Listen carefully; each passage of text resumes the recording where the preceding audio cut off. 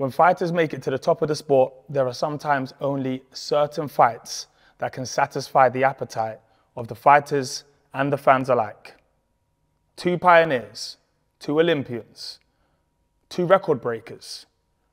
The moment of truth. Natasha Jonas, 2-weight world champion. Mikaela, former unified world champion. Welcome to Head to Head. Tasha, Mikaela, let's start by saying I think the boxing world is in absolute agreement that this is the epitome of a 50-50. A legacy fight, the winner here concretes their legacy. Mikaela, I'll come to you first. Why did you want this fight? Well, a couple of reasons. I wanted another shot at a world title. I want to be in big world title fights, right? And this last year was sort of slow for me. I had to take a step back. And this was the most feasible fight for me. And the easiest fight to get done because Katie Taylor was caught up at 135, Chantel Cameron was caught up at 140, and I didn't want to sit around and wait. And when Top Rank mentioned that, what did I think about going all the way up to 147, which I always planned on doing, but just maybe not this soon, and going against Natasha Jonas, I said, yeah, let's do it. Let's make it happen. And it's funny that everyone's like looking at such a build-up for this fight or so excited for this fight because there really wasn't any build-up because it was so easy to make. Tasha, why did you take this fight? I mean, you had every option. Why this one? I think she's a good name to have on my record. She's a class fighter in herself. And yeah, it's just a fight I believe I can win. Would she be the biggest name on your record? I wouldn't say she was the biggest. She'd definitely be the biggest scalp. What do you think of Mikaela as a fighter? She's a good fighter. She's got, good amateur pedigree. She's good knowledge. She's explosive. She's quick. She's got lots of, good assets. But whether she boxes or whether she fights, I just believe I'm better. Mikaela, how good is Tasha? I think that she has a ton of experience, right? So it's like, I think one thing I think about with her is it's going to be hard to take her into a place that she hasn't been because she has fought a lot of different styles and the amateurs coming up with that type of pedigree and then, the fights she's had in the past, the lower weights. Good fighter. I do think, however, she hasn't had a tough fight in a while because the girls that she's fought at these heavier weights haven't really had the pedigree that the girls at the smaller weights have had or what I bring to the table. So even though I've been fighting at smaller weights all these years and she may not think that I have the size or the strength to hang at 147, I definitely have more skill than the girls she's boxed up these higher weights. You've definitely got the size. Definitely You've definitely got the size. I definitely got the size, yeah. I was hoping you saw that. Do you think she's the best fighter you'll have faced? On paper, she's definitely the best fighter because I have yet to face an Olympian or someone with her pedigree in the amateurs.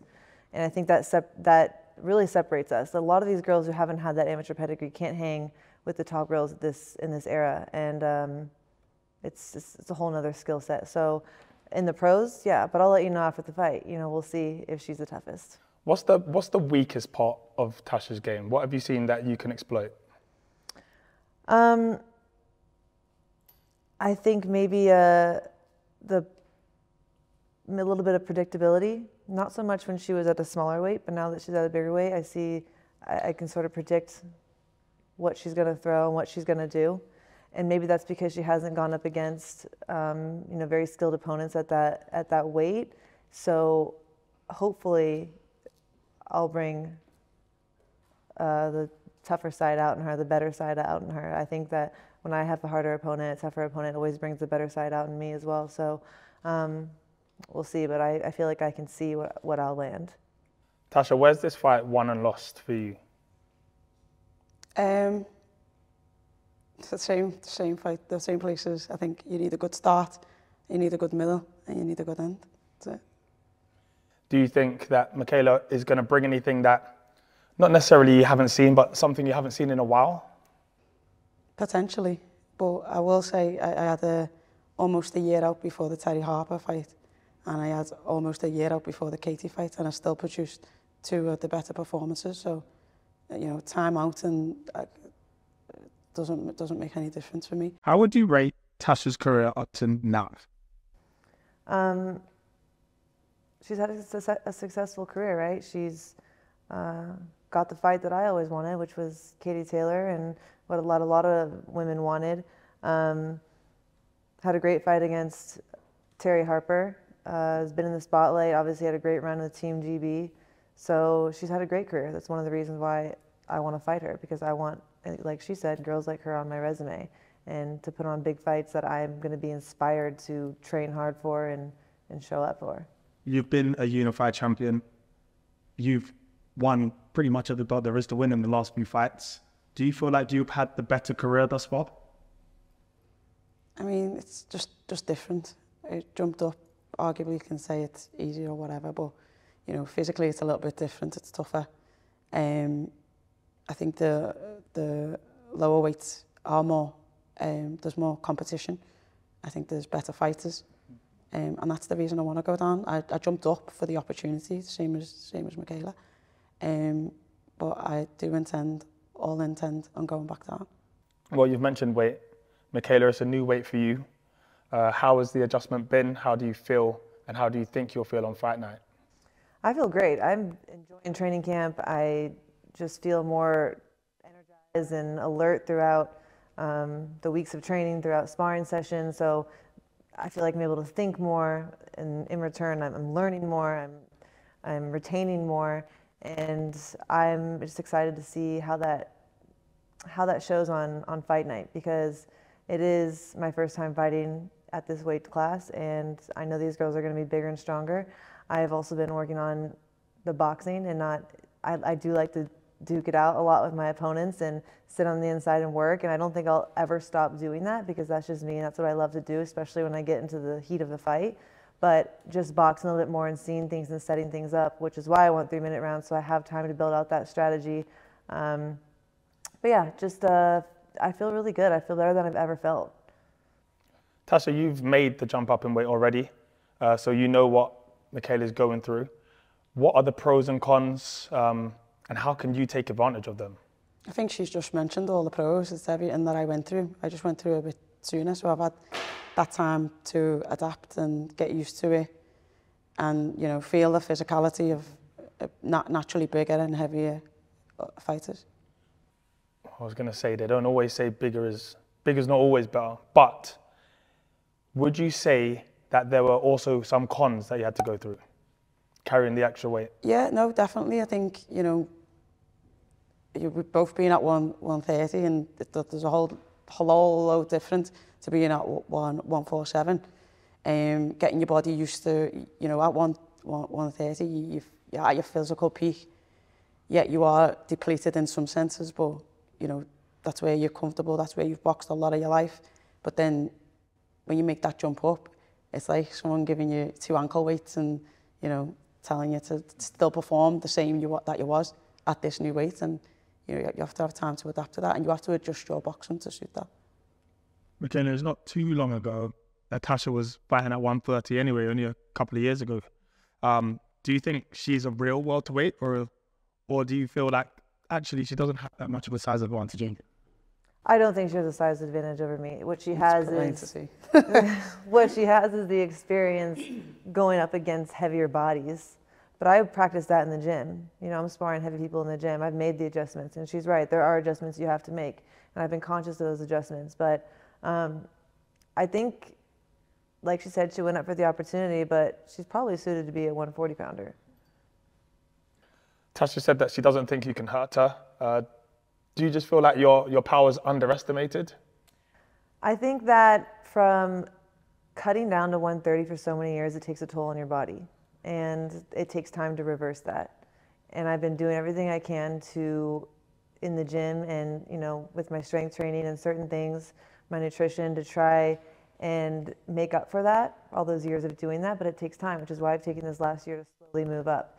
And we'll see how it comes through at 147 on January 20th. We're going to have to see. But I know the longer that I stick to this plan, this regiment, that you're going to see it come through. Tasha, you're naturally bigger, although Mikaela doesn't entirely agree. The scales say you've been campaigning at a higher weight for a longer time. Do you think she'll be able to take your power? Only she'll know that. We'll see on the night, like she says. The power? Do you feel like there's going to be anything that you have to get used to in the ring? No, I'm not thinking of the power. I'm not fearing that she's going to be able to bully me. The lie detector says she's lying. No. The lie detector says she's lying.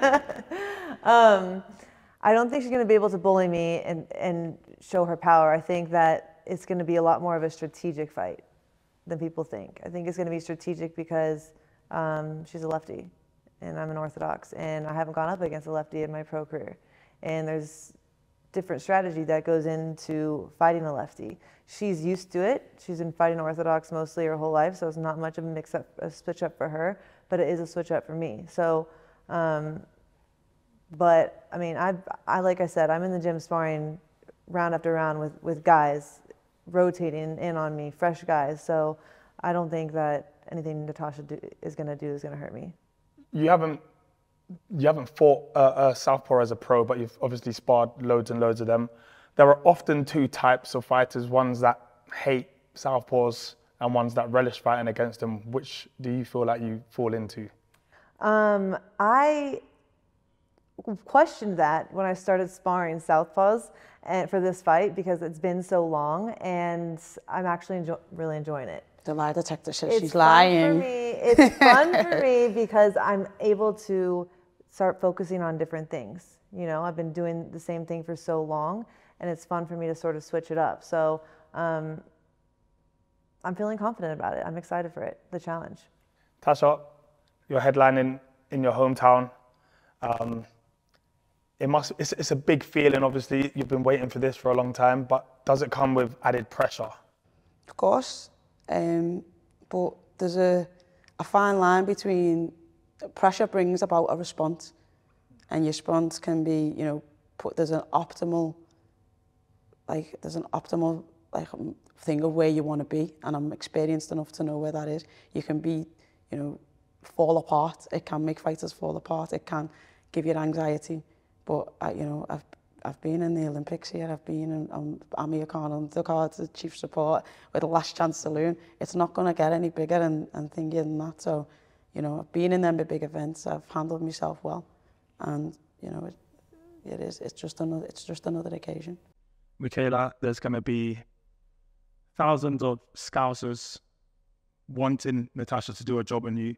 How are you going to deal with that atmosphere? Do you want to be able to understand them anyway? I think I can understand. Boo.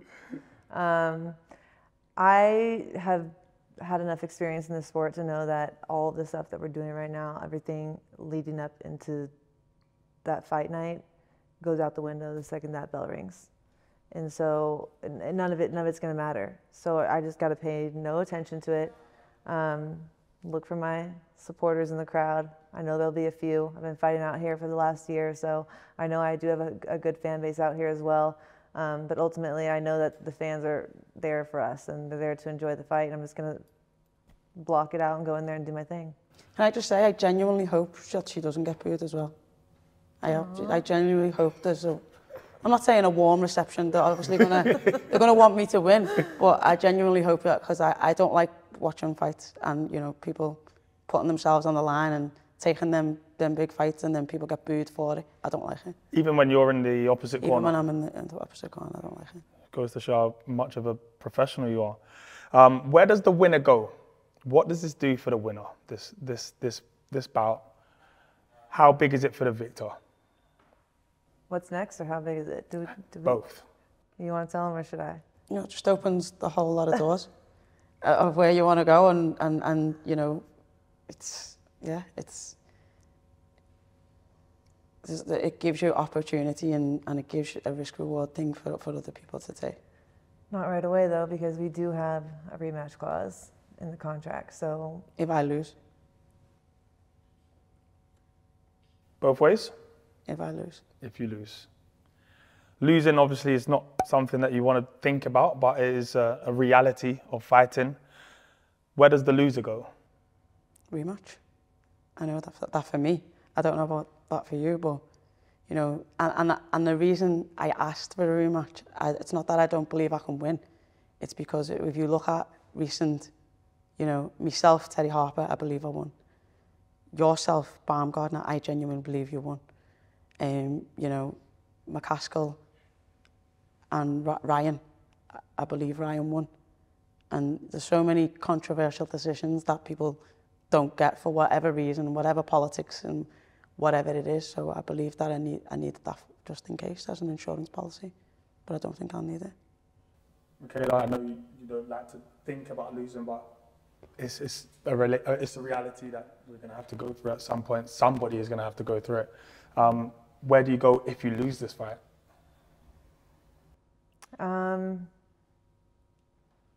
Yeah, I mean, I haven't thought about that because to me that's not an option. Like I've seen what a setback can do, and I don't have the time for another setback in my career. That's not what I want for my career. Me neither. I have a vision of where I want it to go. I have girls that I want to check off my hit list. I have girls I really want to fight and big fights that I want to make for women's boxing.